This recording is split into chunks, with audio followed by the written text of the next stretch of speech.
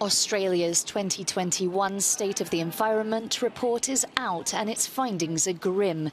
It says the country's environment is poor and deteriorating due to climate change and human activity.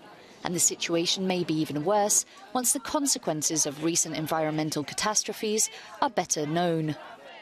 The bushfires of 2019 and 2020 are still being felt today. Those bushfires were an ecological bomb ripping through southeastern Australia. They killed or displaced up to 3 billion creatures. They burnt over 80% of the Greater Blue Mountains area, almost 60% of our Gondwana rainforests, and more than 40% of the Stirling Range National Park. And they tipped clouds of sediment and ash into our waterways, leading to mass marine deaths. According to the report, Australia has lost more mammal species than any other continent in the world. Over 100 animals have been declared extinct or extinct in the wild. A primary reason is habitat destruction, caused often by natural catastrophes such as flooding and fires.